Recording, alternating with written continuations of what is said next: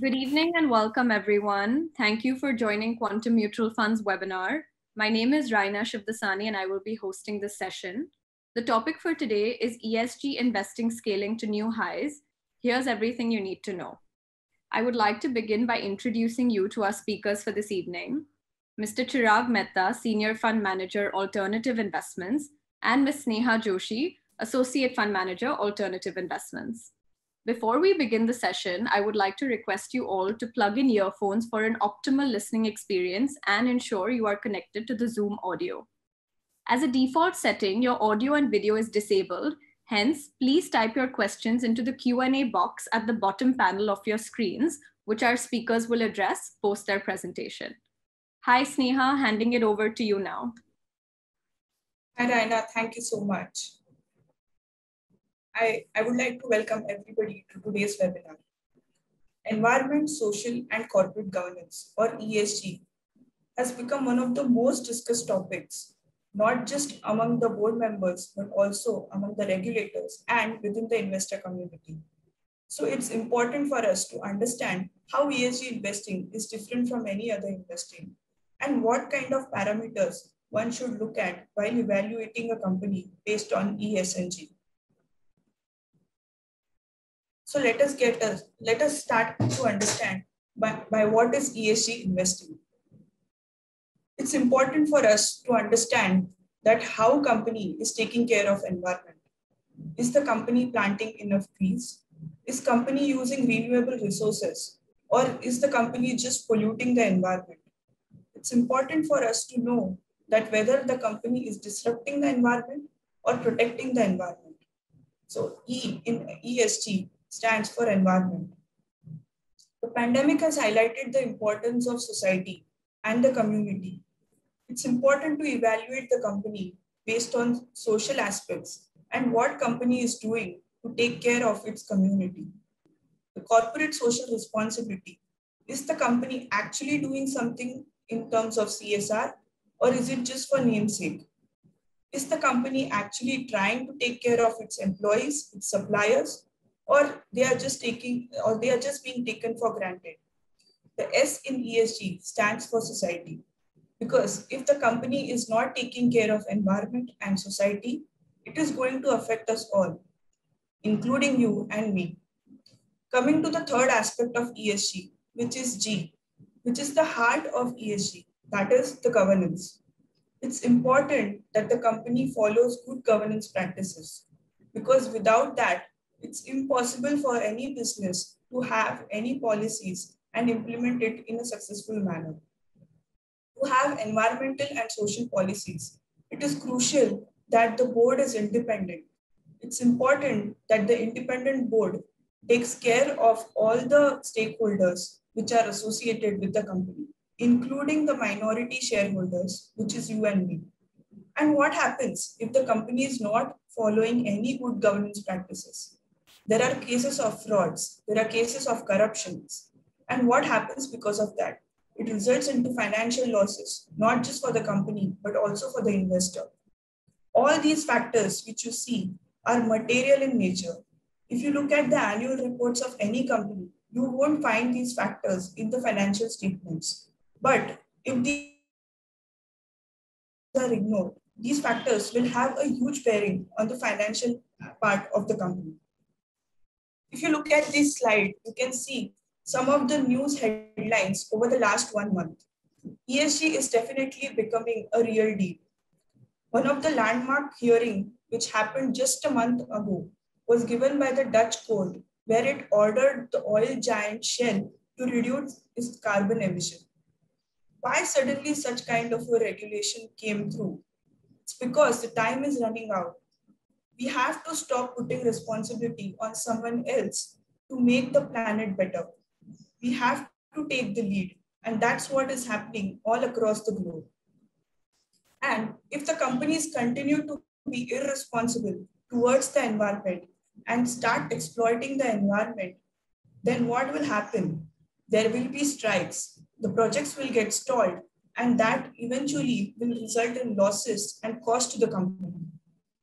At the same time, if the company is taking its employees for granted if they are compromising on the safety and health of the employees, that will eventually result in strikes, lockouts, bad reputation, even litigation, and eventually result into a huge cost to the company.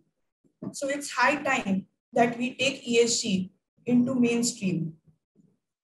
And we have seen in the past, there are numerous examples where there is some negative news and it's have reacted negatively to such news. If you look at the recent example of J&K Bank, there have been lapses on governance. It happened that the former chairman started giving out loans in crores of rupees to people just because some politician has recommended it, to an extent that he started diverting funds which are meant for CSR. And you can see clearly that the stock market has reacted. The price fell by 20% in a day. I can go on and on about different examples of governance where there have been some cutting of corners and the stock price has reacted. Another example is that of Vedanta, where the government banned the mine project in Odisha because it was affecting the tribal community and also disrupting the environment. And all of us have seen that the stock price fell by 66%, not just in a day or two, but over 2 years of time.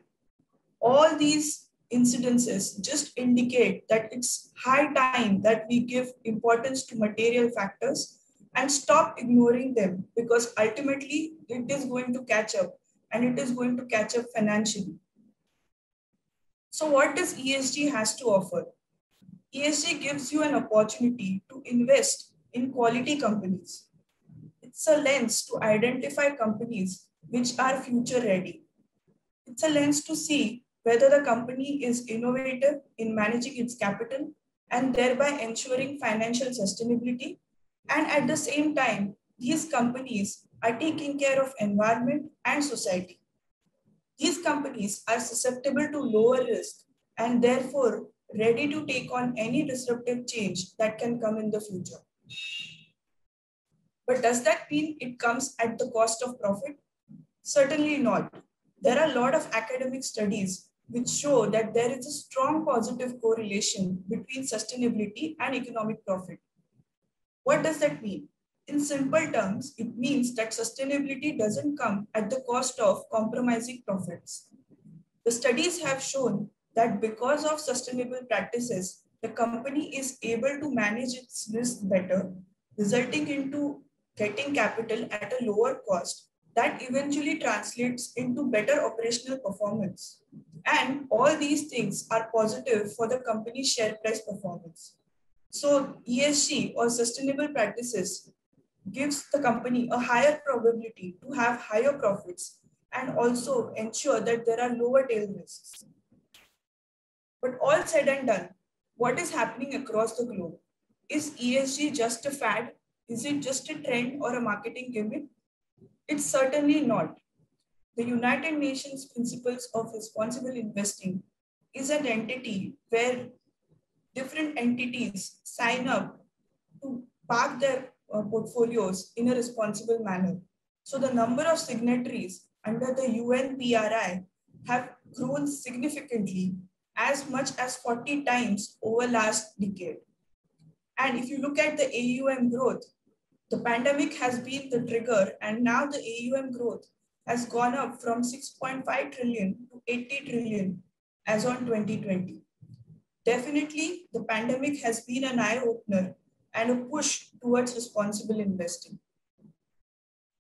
If we just look at the top league funds, one of the biggest funds on pension, that is the California pension funds in the US, which has trillions of dollars of AUM, is moving towards ESG. Not just that, even in the Europe or even in the Scandinavia, the Norges Bank, which manages the pension fund for the Norway, is moving towards ESG. The Swedish funds, the children's funds, you name it, and all of them are moving towards this fastest growing investment opportunity. And it's high time that we acknowledge that ESG is here to stay. 2020 for all of us has been extremely catastrophic because of the pandemic. And it has made us understand that we cannot take things for granted. We cannot take our immunity for granted, and definitely we cannot take environment and society for granted. Right from government to different regulators all across the globe, from US to Europe to New Zealand, everybody is rolling out regulations to make sure that ESG gets a push. The regulations are in favor of making disclosures better. The regulations are in favor of supporting investors to make a better choice by categorizing funds which are ESG focused. And what is happening in India? It's heartening to see that even the Indian regulation is catching up. Over the last decade, we have seen different policies have been rolled out in favor of corporate social responsibility, corporate governance, business responsibility, and even more recently for responsible investing.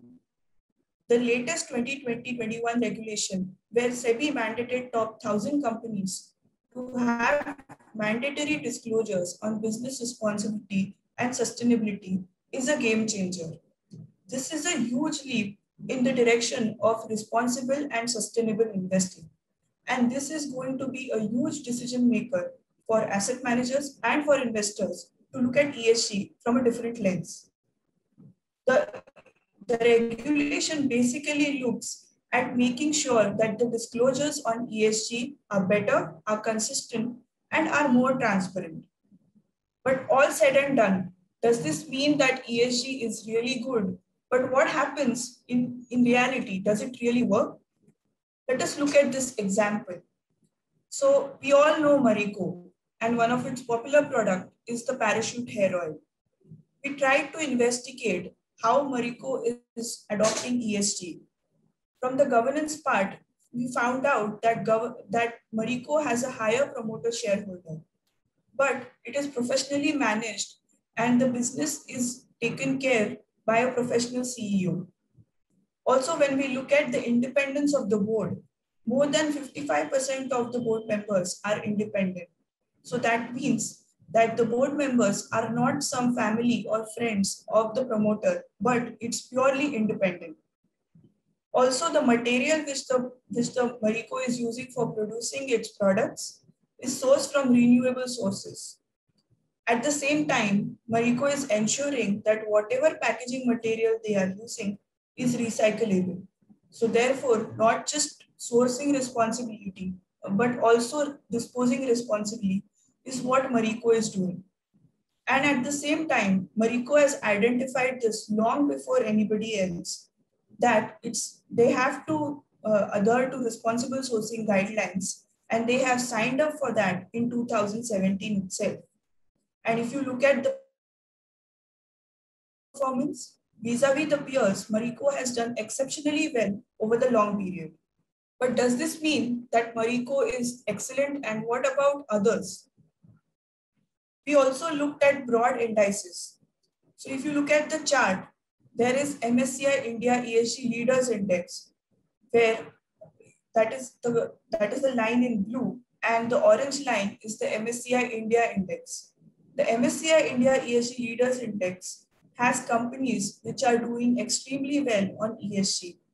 And if you look at the performance, it's very clear that the MSCI India ESG Leaders Index has performed exceptionally better as compared to the traditional broad-based index. And not just in case of performance, but when the years where the markets have fallen significantly, the ESG Leaders Index has fallen lesser as compared to the traditional index. So if you look at 2008 or 2011, the performance of the fund is negative, but it has fallen lesser as compared to the broad index. And the recent fall of 2020, you can see that the MSCI India ESG Leaders Index has able to recoup its losses faster as compared to the broad-based index.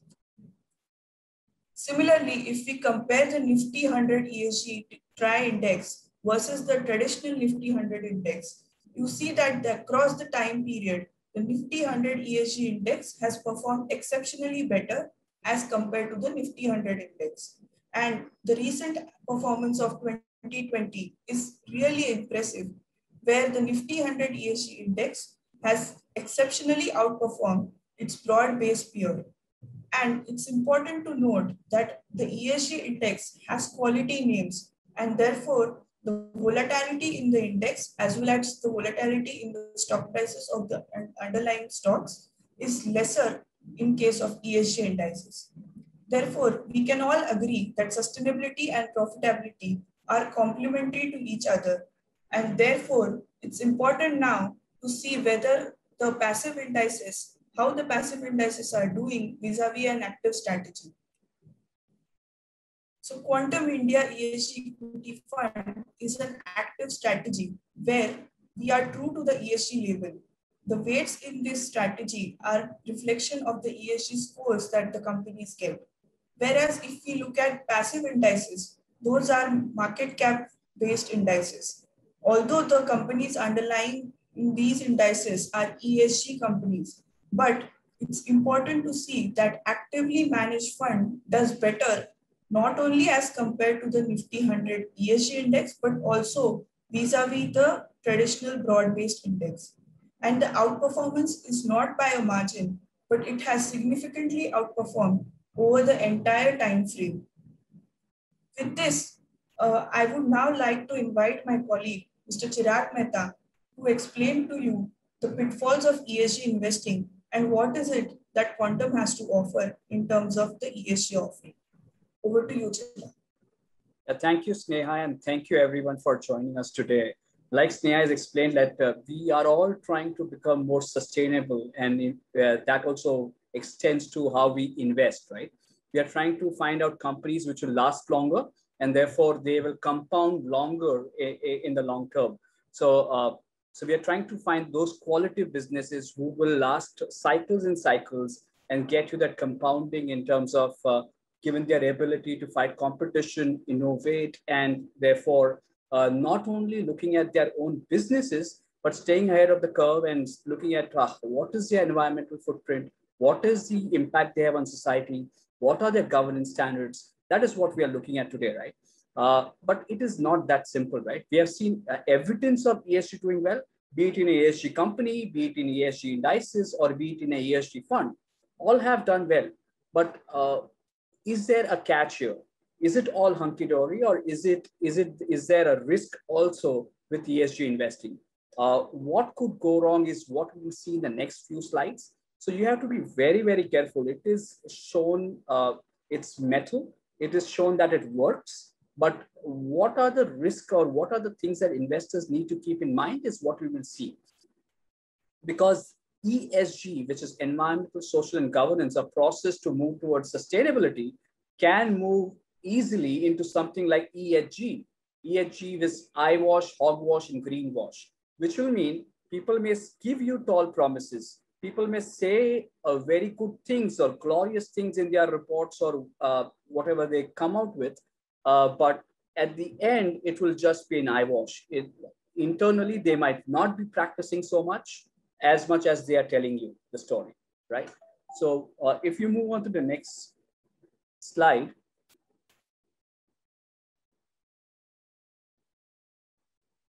So something we call as greenwashing, right? Something the companies may make it appear that they are doing all the good things when it comes to their business activities, but in reality, they're hiding something which is not so good. For example, if you look at a renewable power company, when it comes to ESG, a renewable power company will always have a positive impact on the environment, right?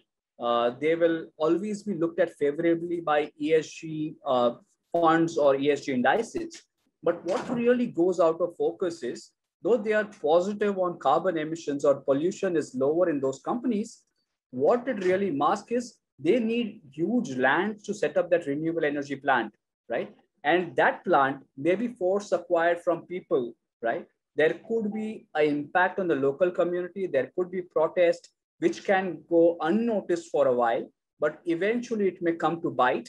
And therefore, there can be a negative impact on the company, which you investors will have to bear the brunt if that is not looked at in your research, right? There are consumer appliances companies, like say, for example, washing machine companies, refrigerator companies, those kind of companies.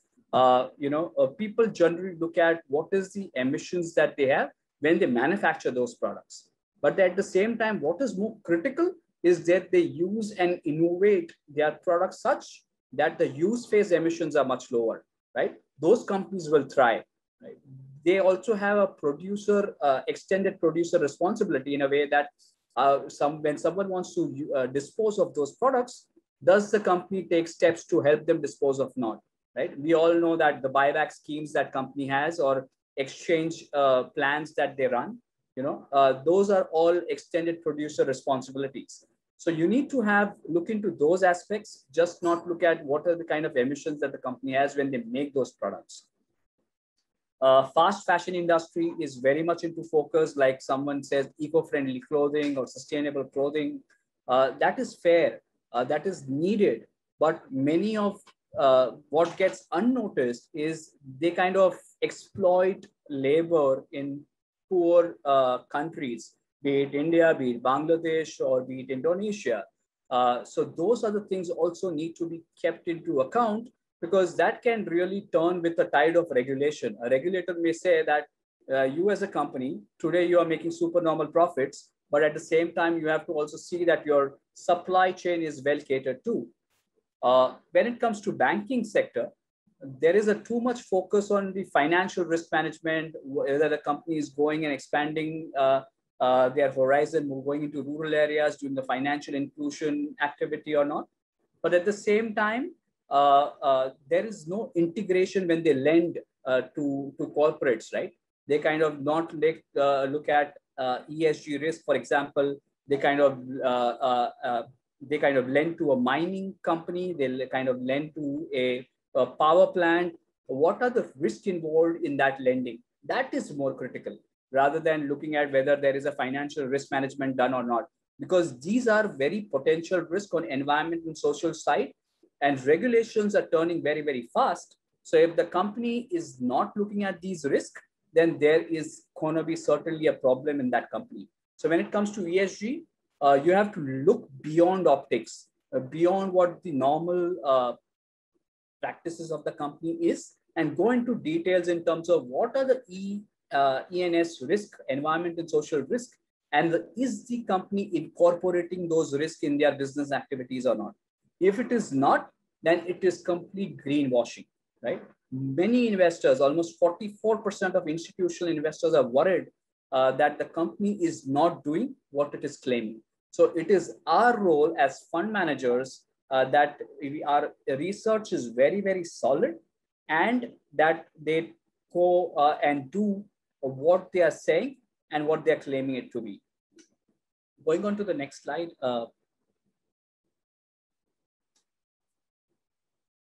So we saw something like a greenwash, right? There's something called hogwash and eyewash as well, which is just a marketing spin, which is just a PR activity that many of the companies do to showcase that they are complying with regulations, they are beyond regulations, or they are the best practices company out there, right?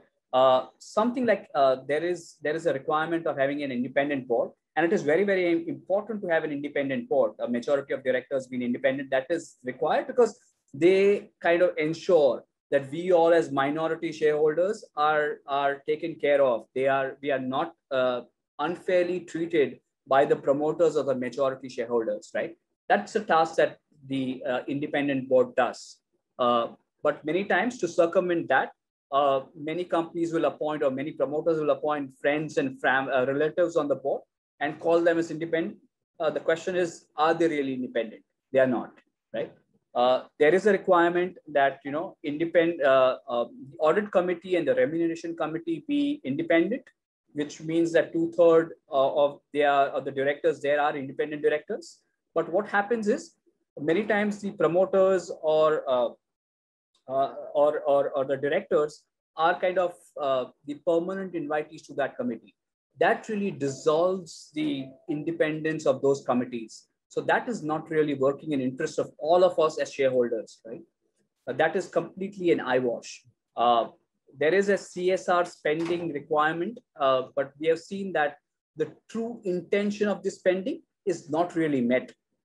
We have seen like companies donate to they really donate to education institutions where people of the rich go or the elite class goes. Is that really CSR? That's not CSR, right? That's a complete hogwash.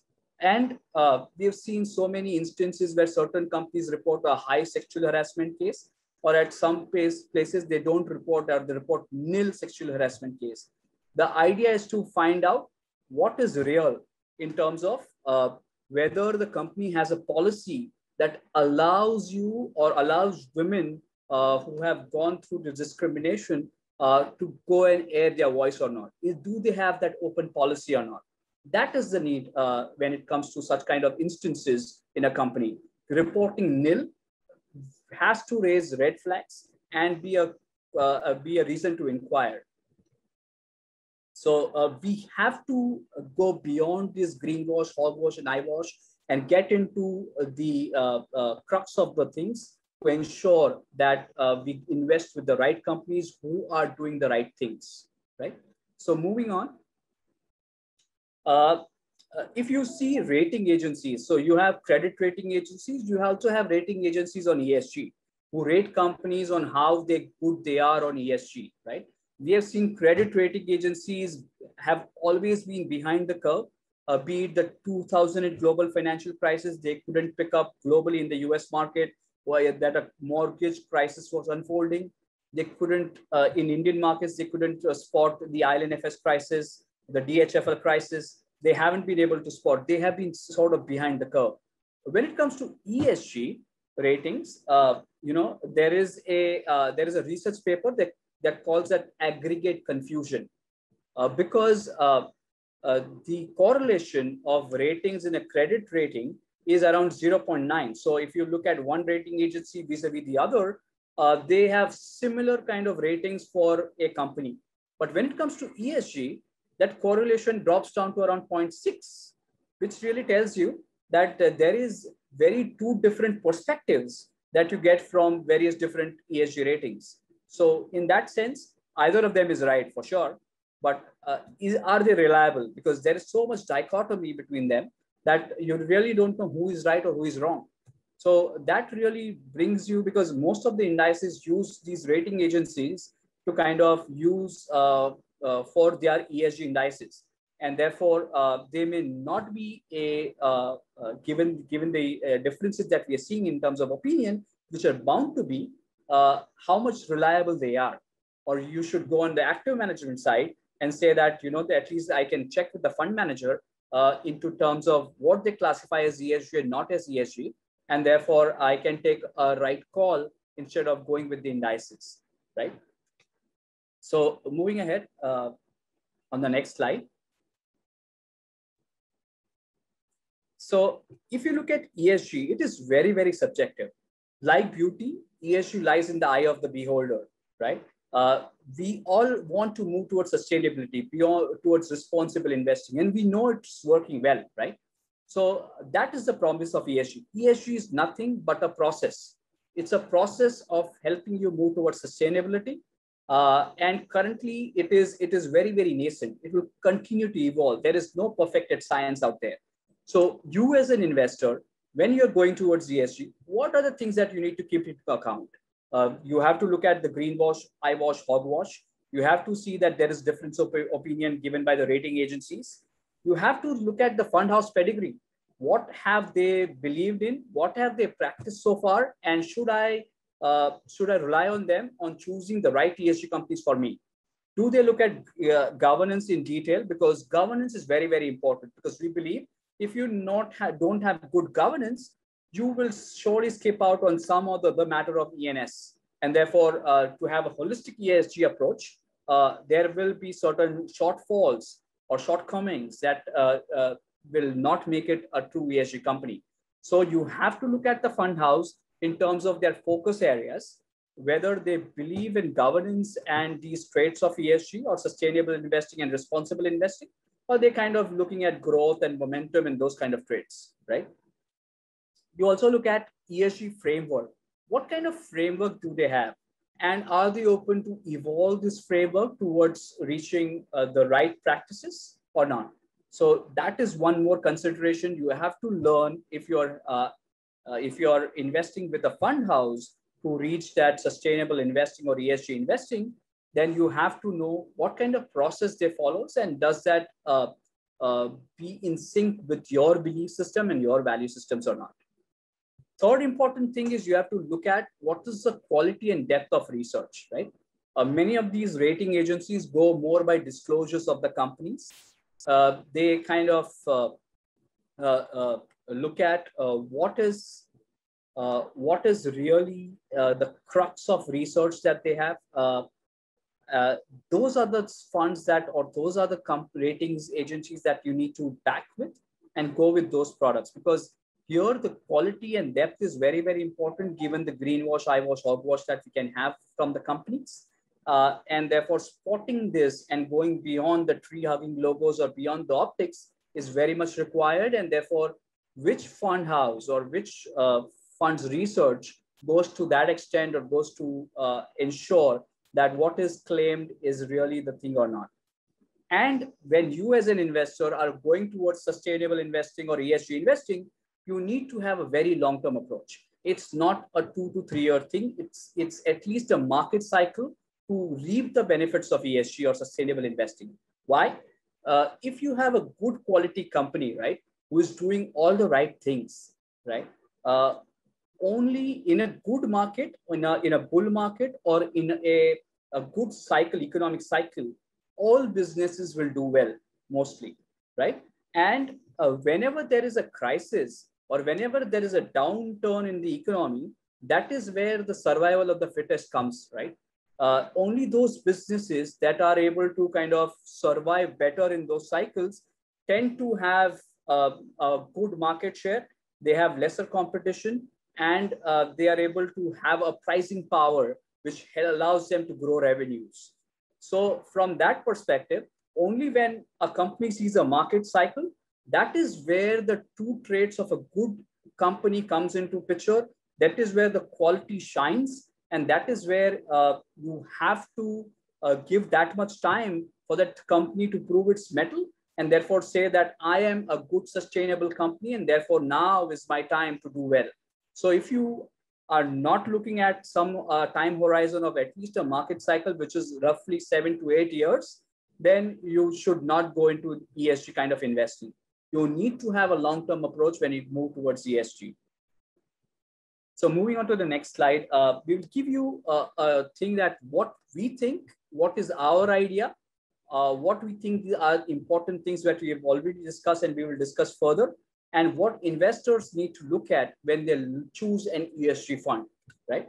So when it comes to an ESG fund, the fund firstly has to be true to label.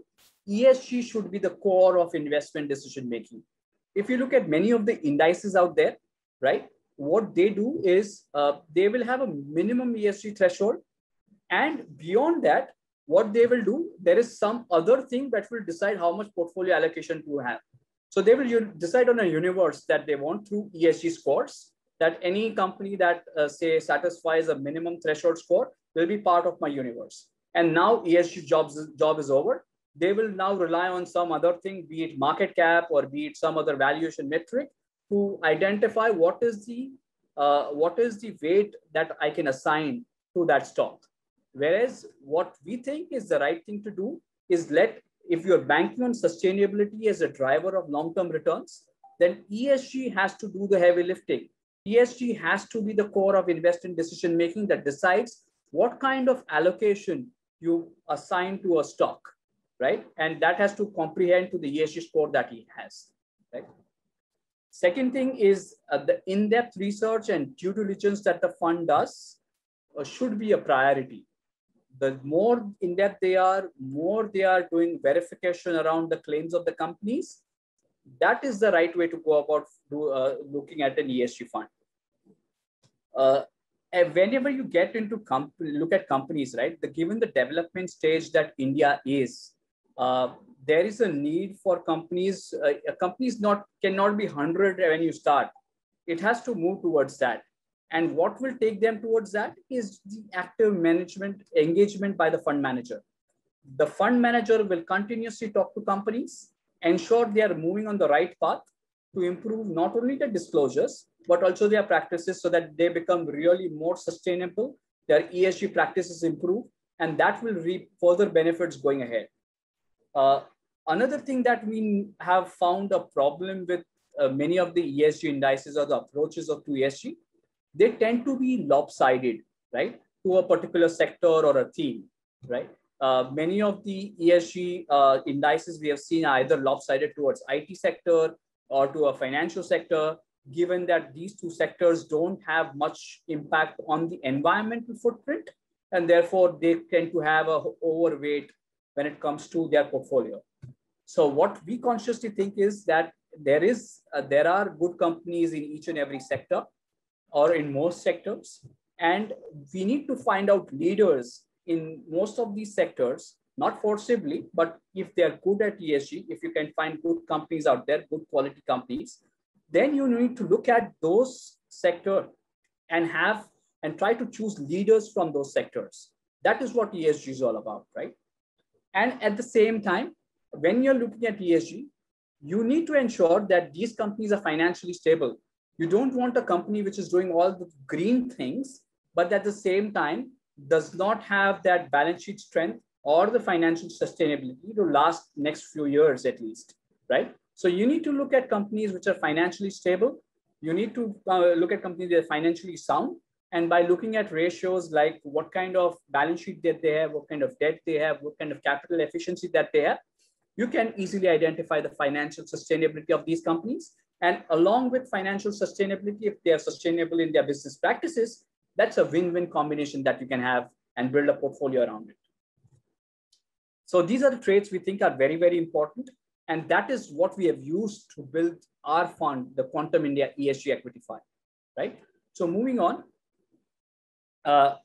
when I spoke about the fund house pedigree, I will also want to tell you what Quantum stands for, right? ESG is not new for us.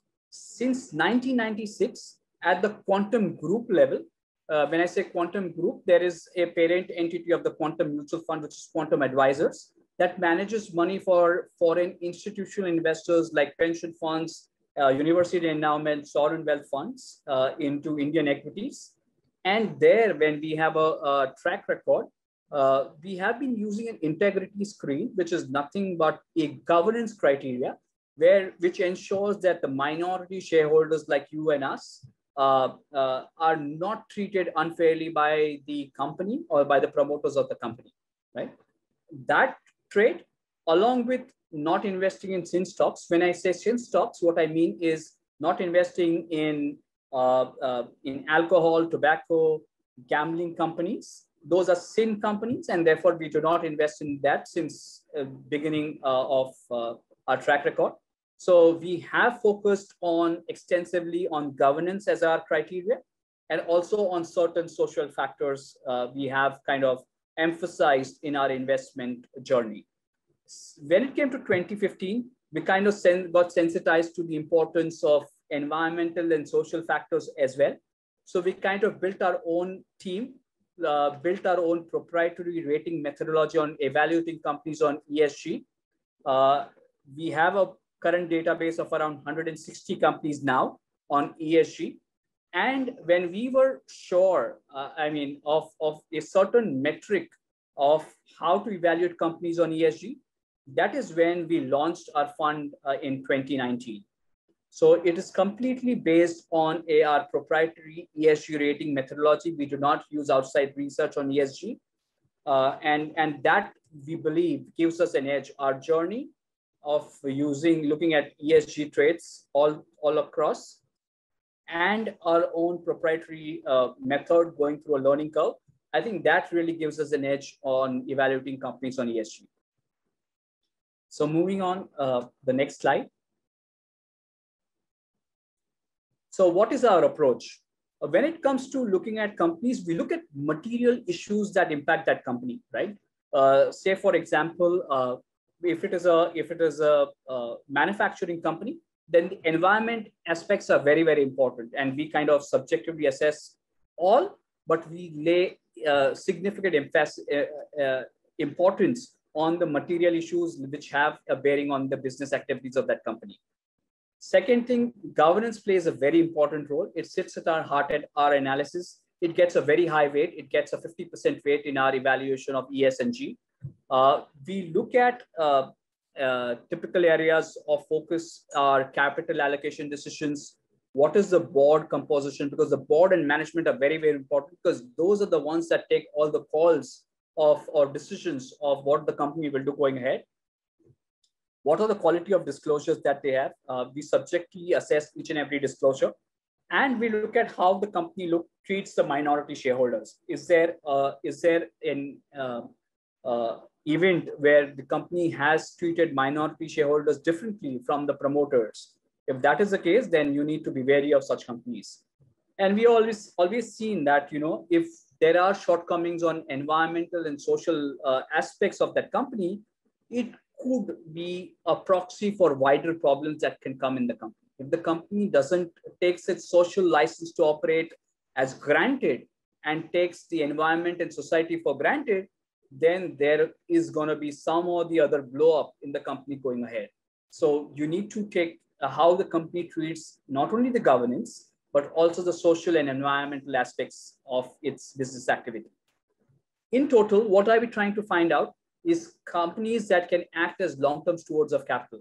Which company will kind of innovate, survive, and kind of compound over the long run? That is the kind of company we are trying to find out through our ESG process. Next slide. So when it comes to our approach, how do we kind of rank companies or score companies? We look at various data sources, not only the reports that the companies come out with, or not only the data points that the company releases. We kind of try to gather information from various different sources, be it unconventional sources like the pollution control boards, be it industry association reports, be it our interactions with the companies, right? We kind of try and score companies. We give a 30% weightage to the disclosures, and we kind of critically evaluate each and every disclosure, which gets a 70% weight. And doing all this, we kind of come to a score of that company, which ranges from plus 30 to minus 70. And any company that scores above zero in that, from minus 70 to plus 30, anything above zero, will kind of be eligible to be part of our ESG universe, and therefore can be part of our portfolio. On the next slide, what is more important here is not to just rely on the company disclosures. So what do we do to identify that greenwashing, hogwashing, and eyewashing that the company can intend to do? Because there are incentives. If you look at the global capital, as Sneha pointed out, there is a lot of capital moving into sustainable investing, responsible investing, ESG investing. And therefore, there are enough incentives for the company to kind of claim, even if they are not doing those things. So we have to be very, very conscious of that fact. We have to verify what the company says and does is real or not. And therefore, we kind of visit the plants, factories of the companies, try to speak to various stakeholders, be it employees, be it suppliers, be it customers, be it regulators, or be it the industry associations, to try to identify if there are any things that can get highlighted, which can become a reason for our inquiry, and which we can dig into deeper and try to ensure that the company is doing or claiming is real or not, right? So we also map each and every company vis-a-vis its peers, right? So if you have one criteria against which you're measuring the company, and if you put that criteria against various companies in that sector, or be it global companies in that sector, you will come to know whether some number is going out of whack, right? It's extreme. And therefore, that really tells you at least that you have to see or evaluate this number very, very carefully. This is what allows us, this comparison allows us to kind of make that inquiry with the company, ask those hard questions to the companies, and get the right answers, and therefore evaluate. So ESG is not tick the box research. It is not desk research. You have to go beyond to be able to identify the true sustainable companies. Going ahead on the next slide. how we build. This was a ESG process. How do we go about building our portfolio?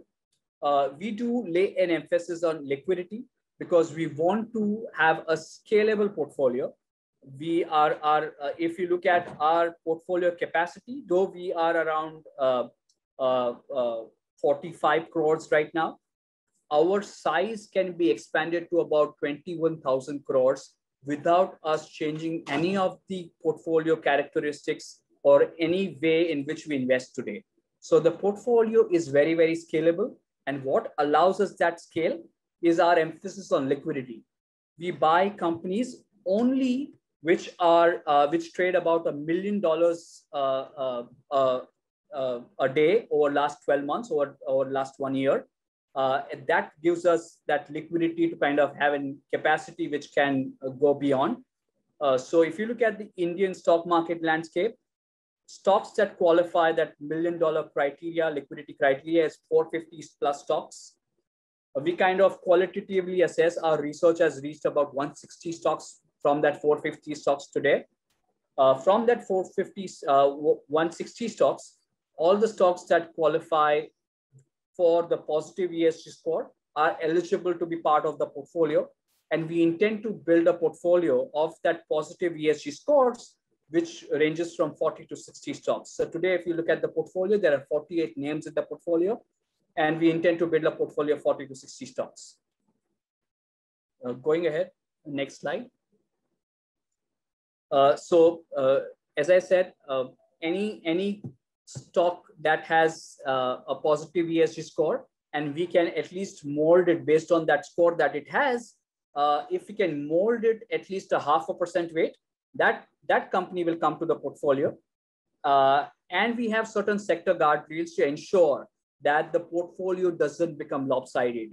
The idea is to get leaders from various sectors, and there are good companies within each sector that we can rely on, or we can call them sustainable, and therefore build a more holistic portfolio, which is very well diversified of good ESG companies. And apart from those sector guardrails, we have stock level limits as well. A minimum that we'll buy at a stock is minimum 1% at cost, and maximum we'll go at a stock level is 5%. Why only 5%? Because we do not look at valuation of the company, though we look at financial soundness, financial stability of that company, but we don't really look at PE ratios or price to book or those kind of metrics.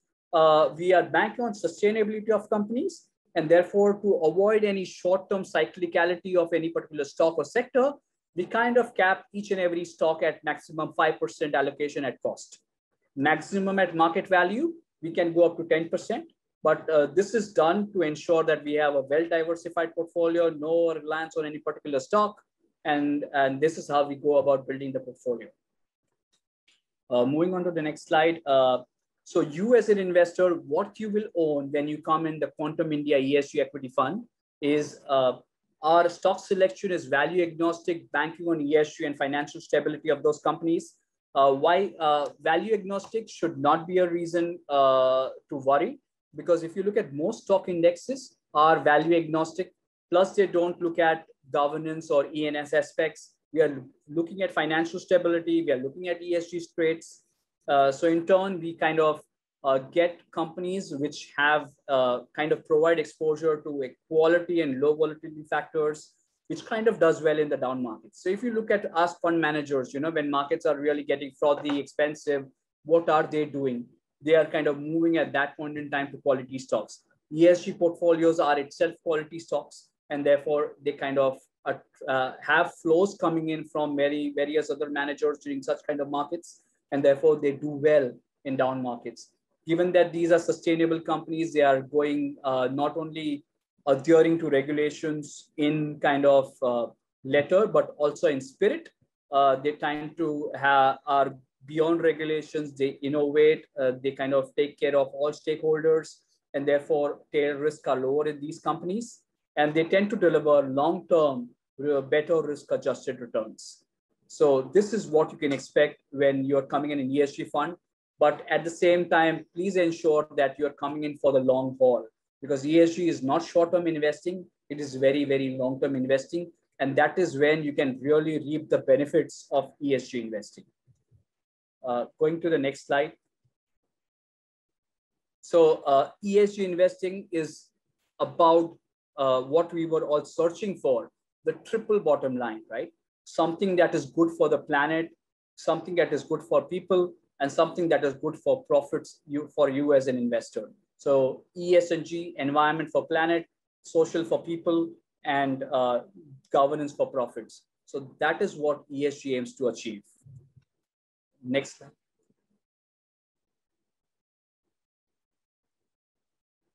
Next slide, please.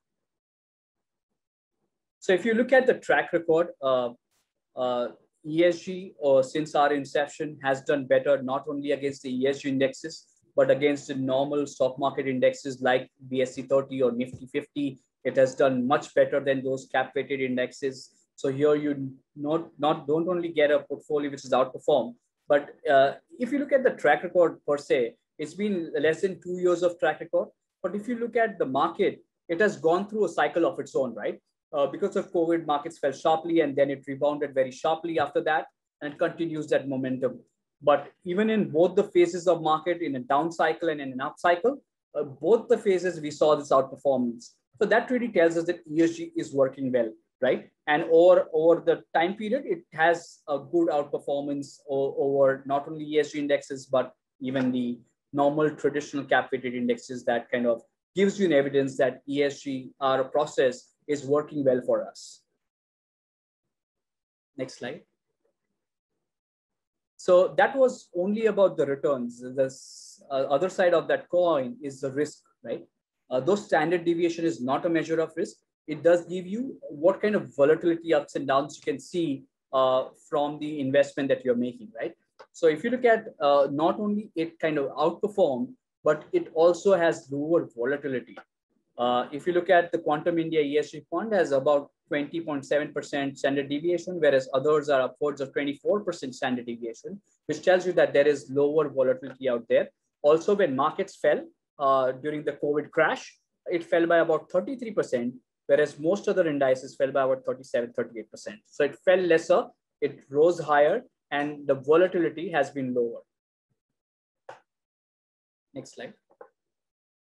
And if you look at the portfolio, you will have across sectors exposure, consumer discretionary being a very high weight, followed by second by IT, financials, materials, staples. But you will see most of the sectors we have exposure to within the portfolio, right? And also, if you look at the top names, they are well-renowned names, and you can acknowledge that they are good ESG companies, be it TCS, Infosys, HDFC, Wipro, Tata Motors.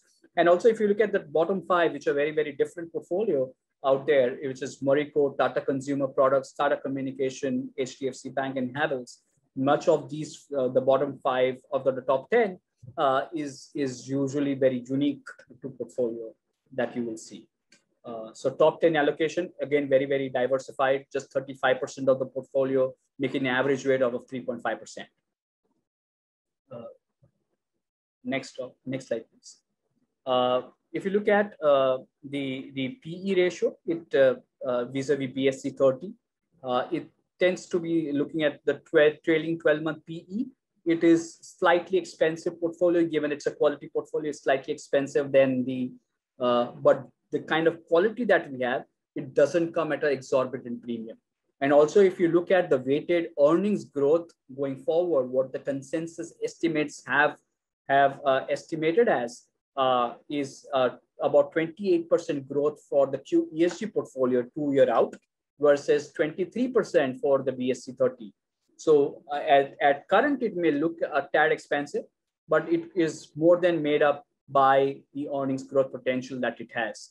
And therefore, the PEG ratio, which is PE per unit of growth, is lower, saying that if adjusted for growth, the PE is lower for QESG as compared to the BSE 30 index. On the next slide. So when it comes to ESG, what kind of allocation you can have from your portfolio? We will still suggest that you have a diversified allocation to equities, because you don't know when and what period or what cycle, which style will do better. And therefore, having the diversification is very, very essential. So equity fund of funds, which gives you a very diversified basket, is our bigger allocation at 60% allocation of your equity capital. When it comes to our value strategies, is 20%. And when it comes to our ESG, we also say it should be 20% of your allocation now. Why not more? Why only 20%? ESG, if you look, is an evolving aspect, right? It will continue to evolve and aim towards further looking at getting the right kind of sustainability companies within its ambit, right? It is still very, very nascent. It's been few years. It will continue to evolve not only in terms of practices or disclosures to the companies, but also their practices. And therefore, you need to have a allocation which is not significantly higher. Therefore, 15 to 20% of your portfolio, which is what we can recommend. As evidence grows that ESG is working well as it continues to evolve, that is the time you can have a little higher allocation than the 20%. But right now, we will suggest that you have a allocation of somewhere between 15 to 20% of your portfolio to ESG, and that is what we'll recommend. And at the end, have a diversified allocation within your equity allocations as well. So I will leave you with the thought that investing money and making a difference is not two complementary things. You shouldn't have to pick between the two. And ESG does give you that opportunity. ESG ensures that investing money and making a difference can go hand in hand.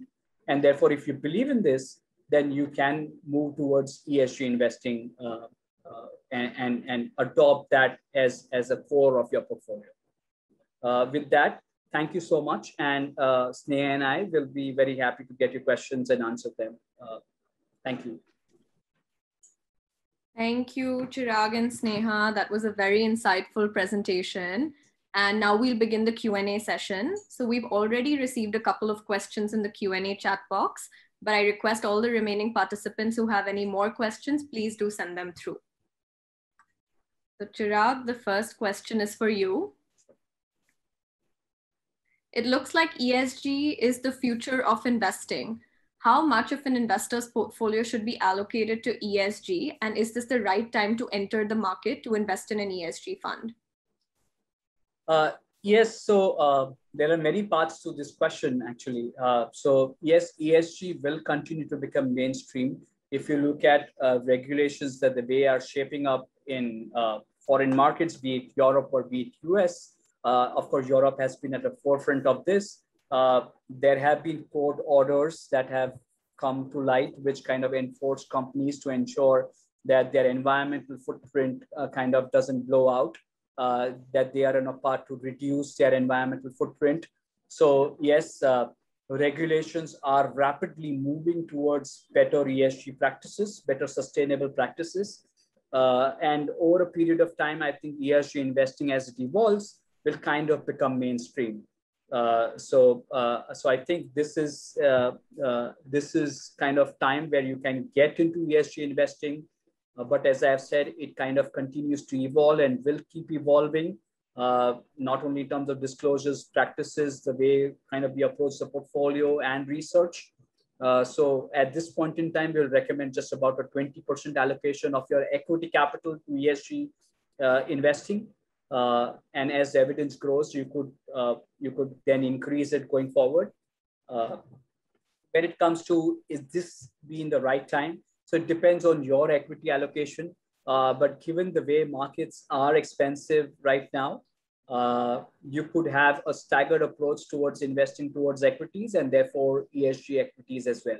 So you could kind of allocate over next, there's some uncertainties out there, right? We don't know if there will be a third wave of COVID or how severe that wave is going to be.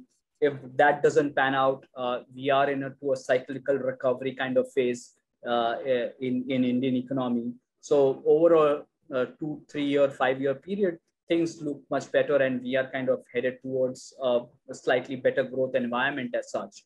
But there could be kind of risk, which is in terms of, if there will be a third wave, it will have an impact, or how severe or how lighter it's going to be, it will also have its own impact on the economy.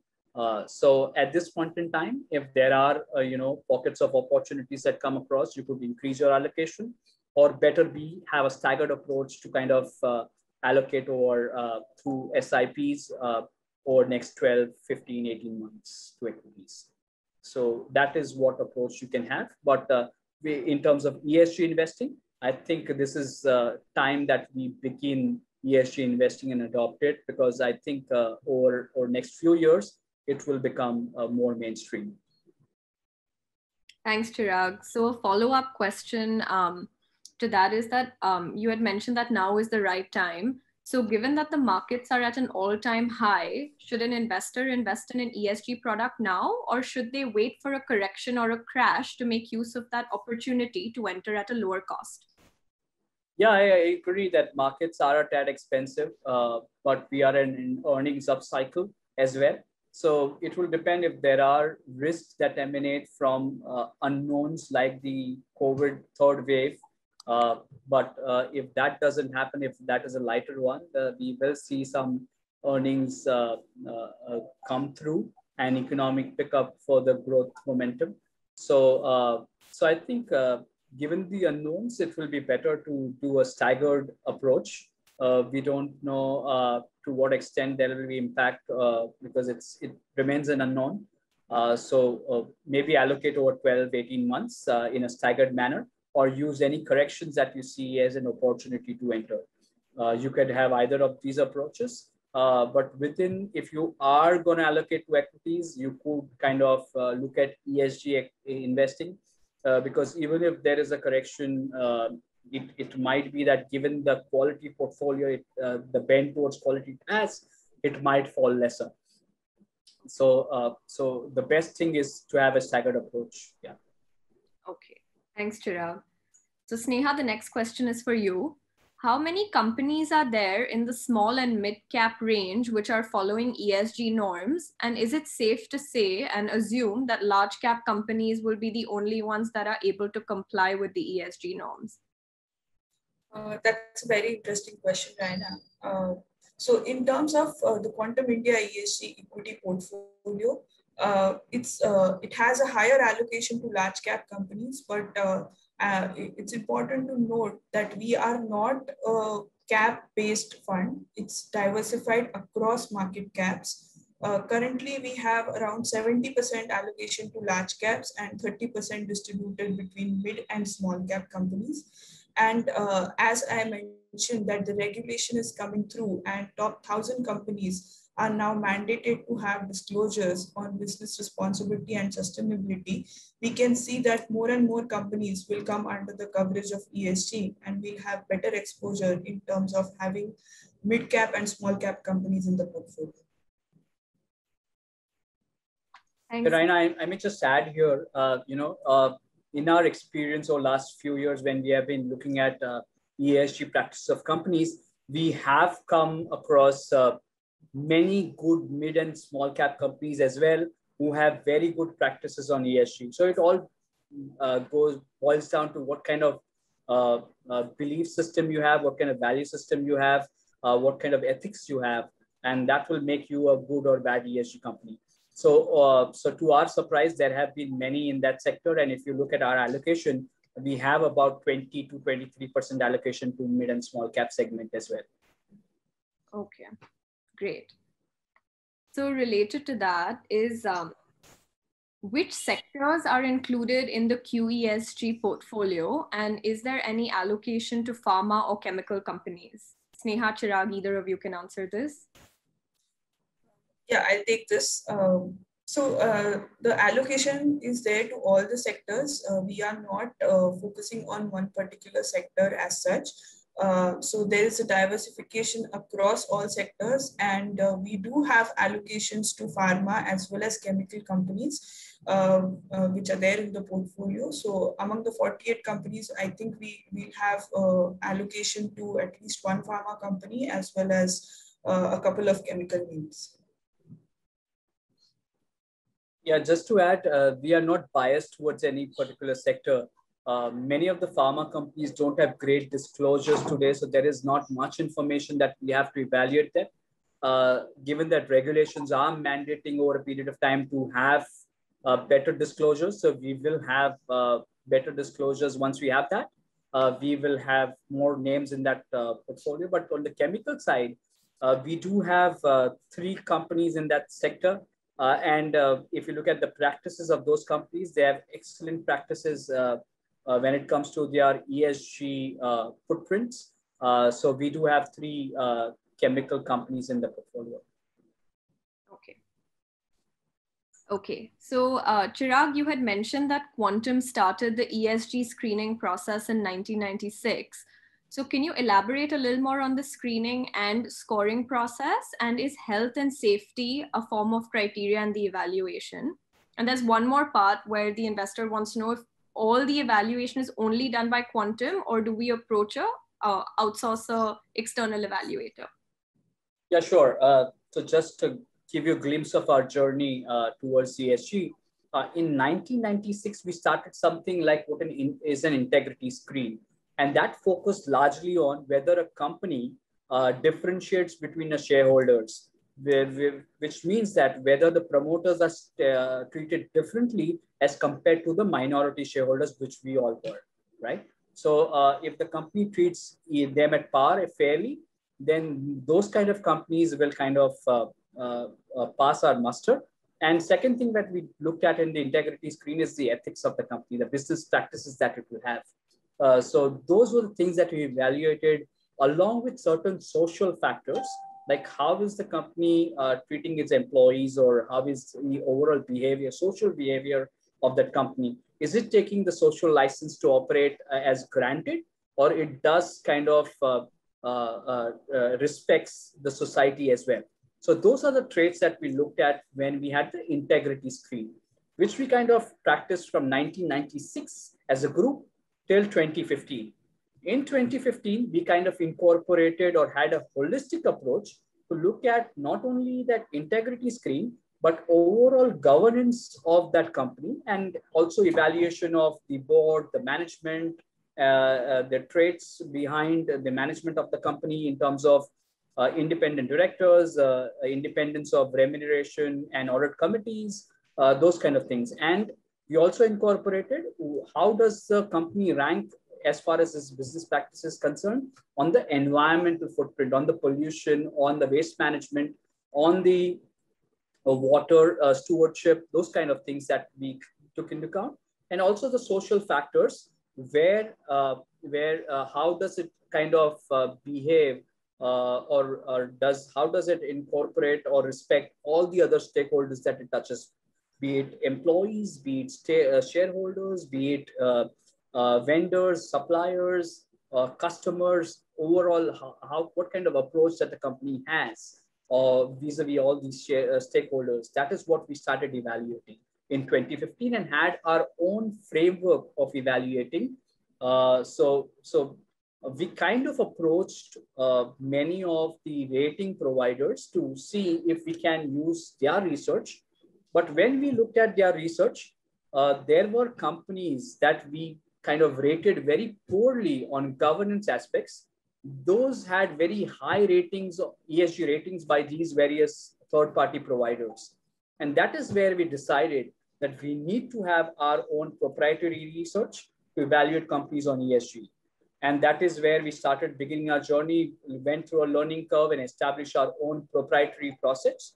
And we just rely on our own research, own process, and we do not rely on any third-party research for evaluating companies on ESG.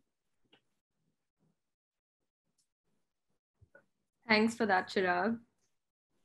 So the next question for you is, why is it that Quantum ESG Fund didn't gather or garner higher AUM, even though Quantum was the first of the block in this category, and many fund houses that have entered after Quantum in the ESG space have accumulated larger AUM? Yeah, that's right. I mean, despite our superior track record that we have, we believe our process is even superior, and that is reflected in the performance that we have vis-a-vis the peer group. But unfortunately, I mean, we believe that we are asset managers and not asset gatherers. We are not aggressive marketers. We believe that people will look at our track record and come to us rather than we selling the fund to them. And therefore, if you look at our track records across funds, they have been better, but we haven't been able to reach the size that our peer groups have had. But eventually, I think if we stick to our basics, keep doing the right thing for investors, eventually we'll get the size that we should command basis the process and the track record that we have. So hopefully over a period of time, we will reach that. Great. So Sneha, next question for you. Can you tell us if QESG, that's a quantum ESG fund, follows a value or growth style of investing? How long should an investor remain invested in the ESG fund for? And can you also explain the taxation of the fund? Yeah, thanks, Raina. So in terms of following a value style or a growth style, the fund is value agnostic. Like Chirag has mentioned in the PPT that we do not follow PE or any kind of valuation matrices. We purely base our fund decisions based on the ESG scores that the company gets. So it's I would call it a growth oriented fund. In terms of coming to the taxation, the fund has equity oriented taxation similar to what any other equity scheme will have. And in terms of knowing how long you should be in the fund, so ESG is something which you shouldn't aim at investing for a very short period. It is something which which is going to work, and we have the evidence that it has worked over a long period. So definitely, I would encourage investors to be there for the long term. Thanks. So related to this, again, either of you can take the question.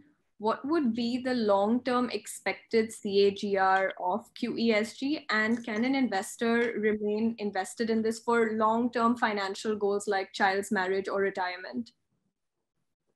Yeah, I'll take it. So I think we encourage that it is meant for long-term, and you will really reap the benefits of ESG investing or sustainable investing over the long run only. So at least a market cycle. Why a market cycle?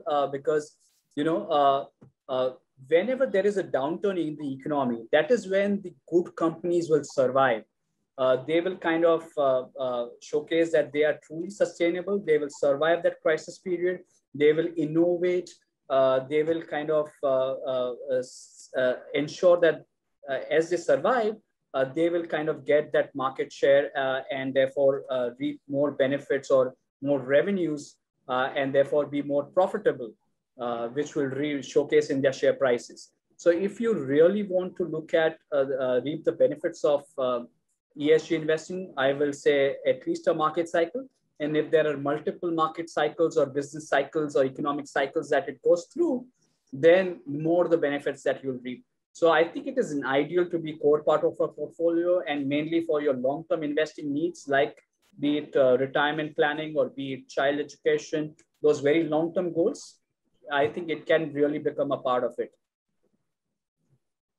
And Chirag, with regards to a estimated or predicted CAGR for long-term investments, and what will be the minimum long-term period for achieving this level of CAGR?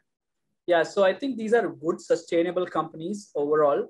And our sense is that given there's a good quality companies over cycles, they will do much better than normal companies.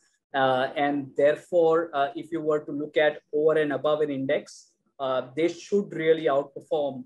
If you give 8-10 years of time horizon, they will really outperform these traditional stock market indexes, be it BSE 30 or be it Nifty 50, because these are superior companies according to us, because they go beyond their traditional remit, and they kind of have a culture that innovates.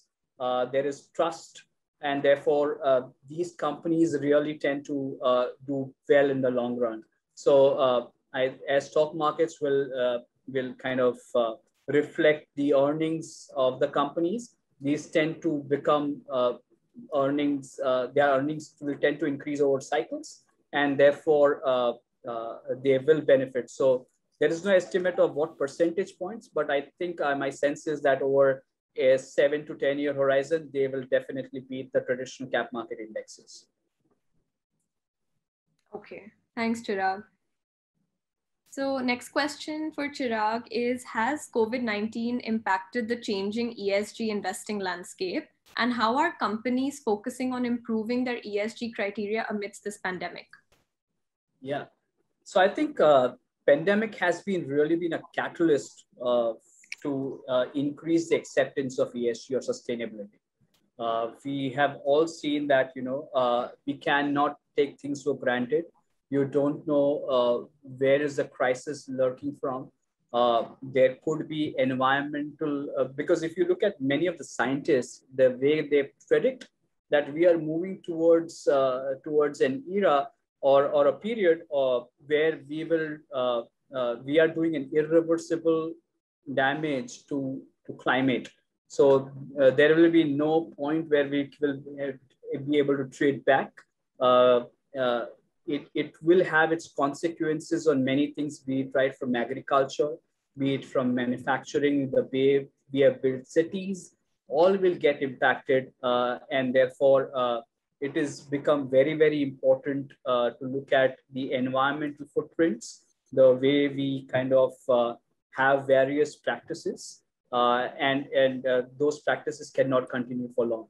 Secondly, it has also put into highlight the social aspects, how the company kind of takes care of its employees. That has become very, very important because the employees are ones that have been truly been impacted.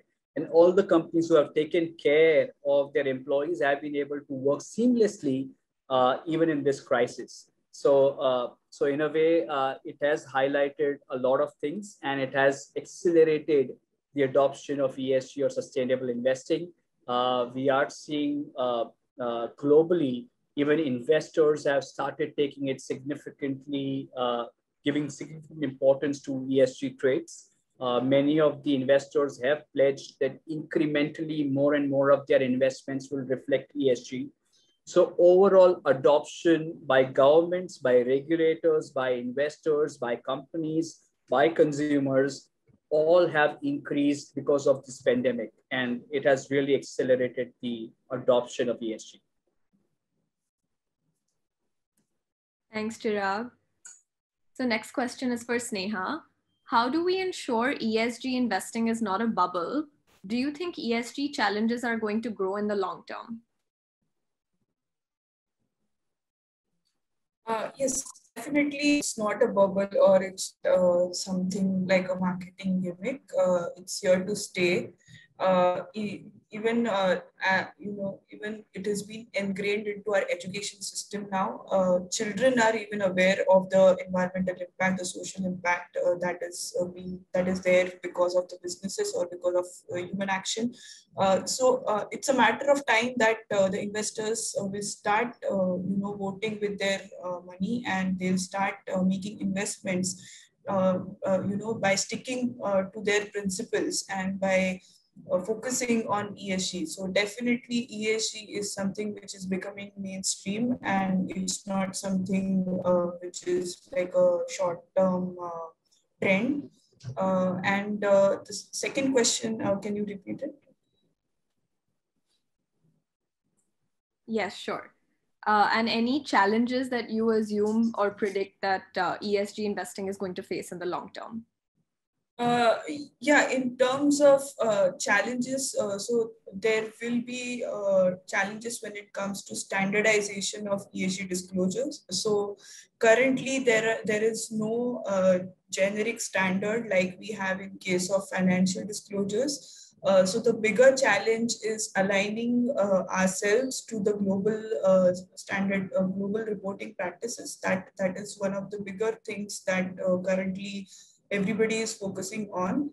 And with the crisis, like the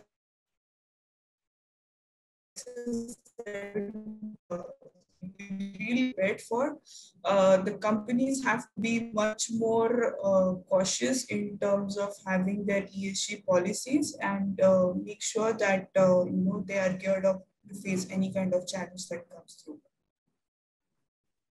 Thanks, Neha. So Chirag, next question is, Will India introduce enough regulations to support ESG practices? And how do you estimate AMFI and SEBI to also help with this new movement? So I think regulators are aware and they are doing a lot of work on ESG. If you look at the current disclosure standards that they've set are very, very detailed, which will allow us to do our analysis very, very efficiently. The new business responsibility sustainability report that the guidelines that the SEBI has come out with, which mandates top 1,000 companies from next year to come to disclose all that data, is very, very beneficial. It will only increase adoption of ESG. And they are not only stopping at that. We are kind of liaising with the regulators. And given that they have already just come out with, in the month of May, they have come out with those regulations or that format of disclosures, they have already started reviewing the disclosure standards and see how they can improve it. So I think the regulators are moving very, very rapidly. And I think there will be a lot of support from the regulators to push the envelope towards ESG investing in a very big way. If you look at India as a country, there are various sustainable development goals or various things that could improve in India, right from poverty to literacy to agriculture, etc. There are a lot of goals that can be met, and all this will require a lot of capital. And that capital India doesn't have. It has to come from offshore, right?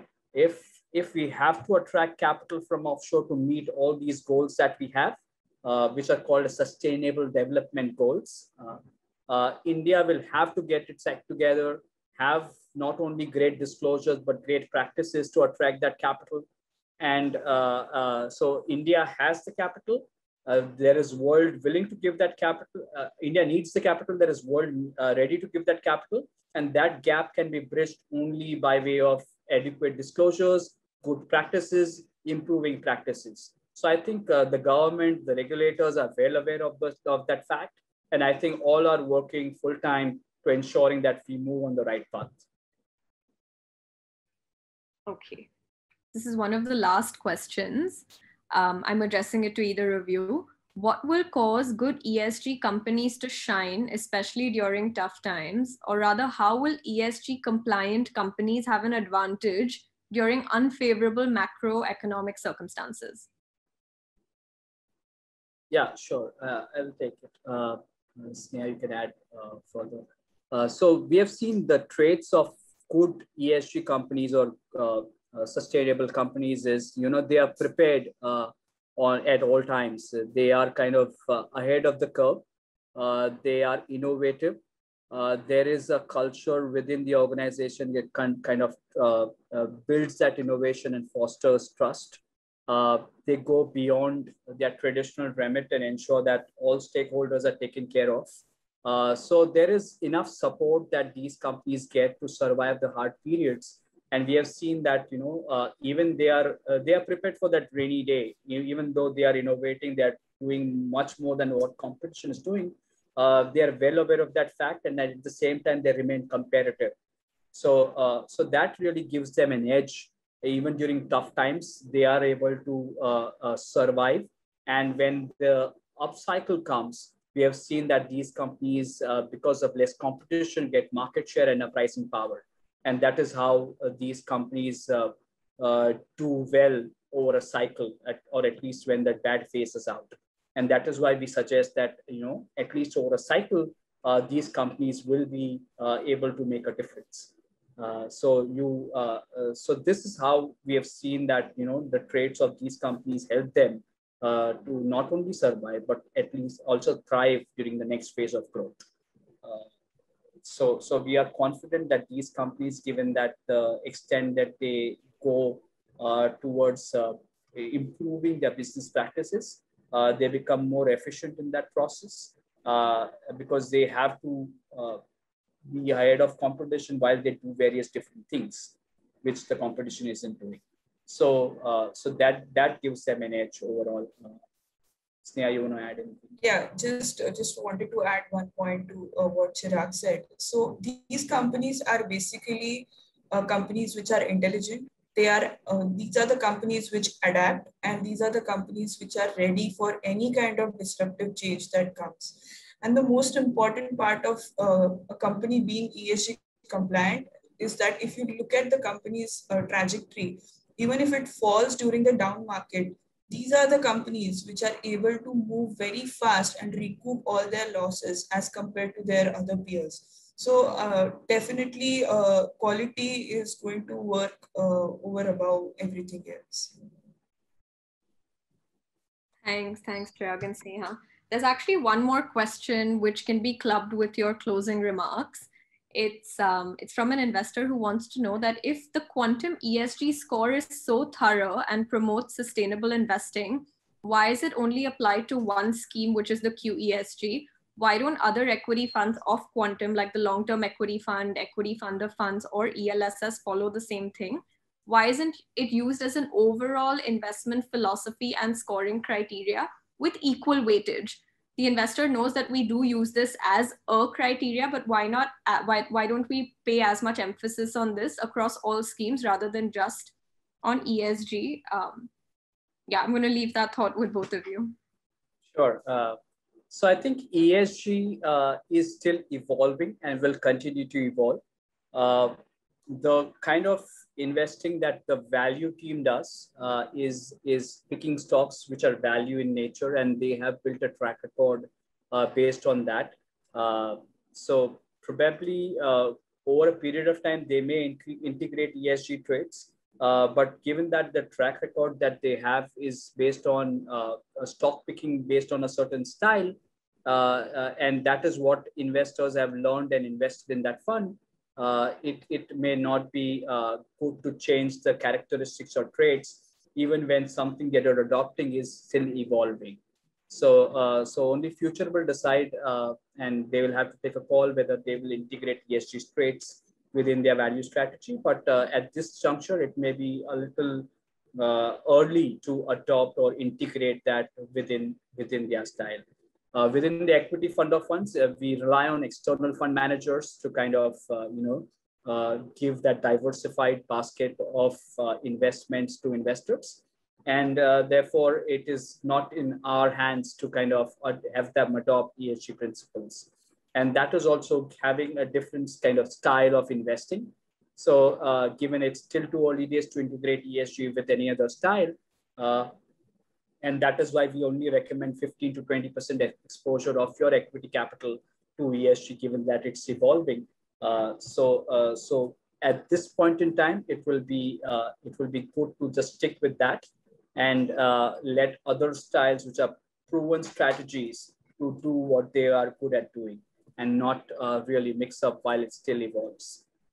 So that is a bit thing. But over a period of time, my sense is that ESG will kind of become mainstream. It will get integrated in many of the investment strategies. But I don't think it, I think it is a little early before we reach that stage. So that is the future. But now I think you can start allocating to ESG, make it a core allocation of your long-term equity capital or equity investments. And I think ESG is a great way to invest where your value and belief systems are. It allows you to vote with your wallet. And I think you should start adopting and make a move towards sustainable investing. Thanks, Chirag. Sneha, would you want to add anything as part of your closing comments? Yeah, it's we have learned about ESG over the last 2 years post the launch of our fund, and it's important to see that there is real evidence that ESG works, and it's just a matter of time that ESG will become a huge investment opportunity, and now is the time for all investors to get in. And I would just say that it is important that all investors should make ESG a core part of their portfolio. Great. So thank you once again, Chirag and Sneha, for imparting so much knowledge on ESG and sustainable investing with us. Thank you to all the participants for joining us for this webinar. Our speakers have tried to answer most of your questions. However, in case you have any further queries, please get in touch with us. You can visit our website, www.quantumamc.com, or get in touch with our customer care team. A recording of this webinar will be uploaded on our Quantum YouTube channel next week. Thanks, everyone. Stay healthy and stay safe.